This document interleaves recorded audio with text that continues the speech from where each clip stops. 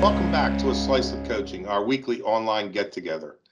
Coach Talley, myself, and the members of the Springford Youth Basketball would like to thank you again for giving us an opportunity to connect with you and give you some insight into our shared programs at the high school and youth basketball levels.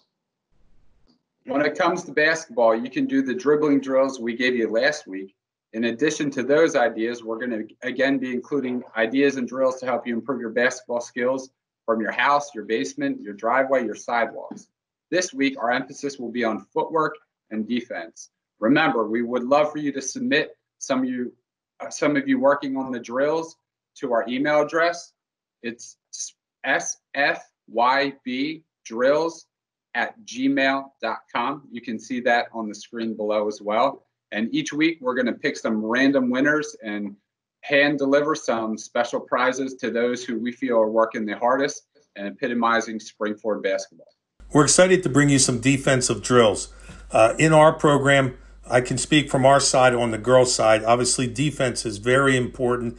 It's what we've been known for in the world of basketball. And it's evident as since 1995, when we hold our opponents to 40 points and under, we have won 254 games while only losing 13. So it does bear into the success that we do experience.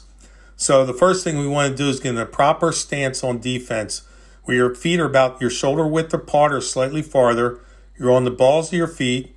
Your hands are out, preferably palms towards your defender, pointing towards the defender, so you can get a wider area to tip a ball or on a pass. Okay? When you are on a shooter, if they're a right-handed shooter, you put your left hand up high, and then if they're on a right-hand shooter or left-hand shooter, you put your right hand up. So that's going to be the proper stance, and Bella and Anna will demonstrate. Hi, I'm Anna. I'm Bella. And we're going to be doing some defensive drills. Stance. Deep time. Just hold it. Rest. Stance. Deep time. The next drill is what we call foot fire. So they're going to get into their stance, slap on the ground, and say D time, and get right in their stance with their hands out wide, palms facing out towards the defender, and they're going to fire as fast as they can with their feet, then turn either right or left. They're going to jump up and get a rebound as high as they can, reach as high as they can, bring the ball to your chest with your elbows out to protect. Then they'll go right back into fire, and then they're going to whack out. We call it whack out. Some people call it close out.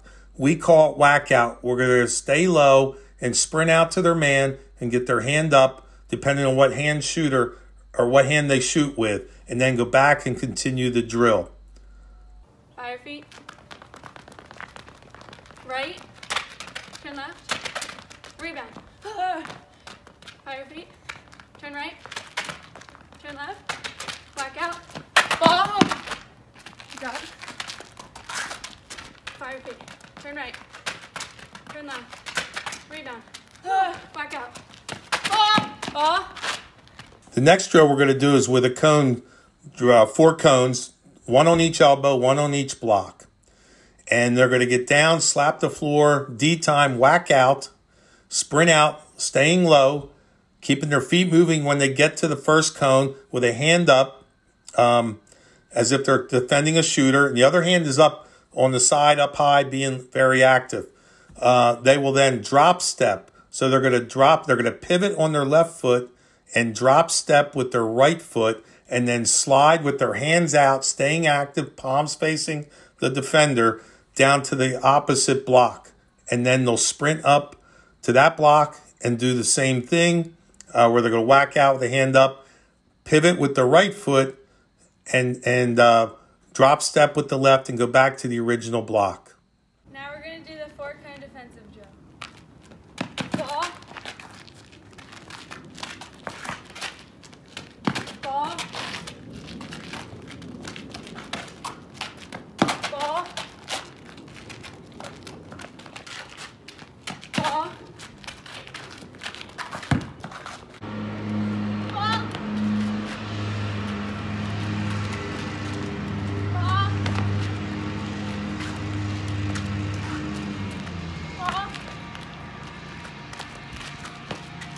Ball. The last drill we'll do for today is whack out. We do this drill with multiple people, but for today we're just going to do it with 2. So the player down on the block is going to throw the ball out to the offensive player out on the side, which we call offensively as the side. You may call it the wing. The wing to us is down in the corner. But she'll throw it out to the side. She'll follow the pass, sprinting out, staying low, and coming to her stance position on the ball with her feet constantly moving. If it's a right-handed shooter, again, your left hand goes up. If it's a left-handed shooter, your right hand goes up. And then you're 1 arm length away, pressuring the ball. And you're on the high shoulder. The high shoulder is the shoulder that's towards half court or towards middle of the court on the load line. So they're going to guard the ball. The person will dribble. When they pick up the dribble, we do what we call take space away. So they're going to yell dead and then space, space, space to remind everyone we're taking away that space. And each time the ball handler pivots, we're going to take that space away. The one thing I do want you to remind is you want to be very aggressive on defense, but smartly aggressive. Remember this, fouling negates hustle. Fouling negates all the hard work that you do. So you don't want to commit fouls. You want to be as aggressive as you can, trace the basketball when they're moving it, and taking away your space. I hope these drills will help you out, and look forward to seeing how you do with them this week and sending us a video. Ball. Dead, space, space. Ball. Dead, space, space. We are also excited to introduce to you a new segment called Get to Know. In this segment, we will be picking out a member of our high school basketball community and asking them a series of questions to let you get to know them a little better as an athlete and as a member of the Spring-Ford community. This week, we will be featuring Lucy Olson. Hi, I'm Lucy Olson. I'm a junior, and one word to describe me would be energetic. My favorite movie is Maze Runner.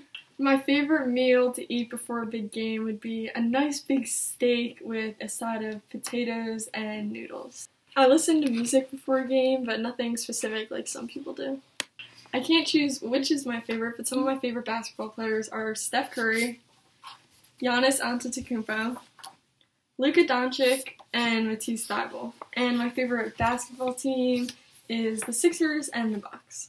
Even though I watch more pro basketball than college basketball, my favorite college sports teams will now be the Villanova men's and women's basketball teams because that is where I am planning to attend college. Go Cats! My favorite subject is math, and athletics really helps me with academics because it helps me with time management.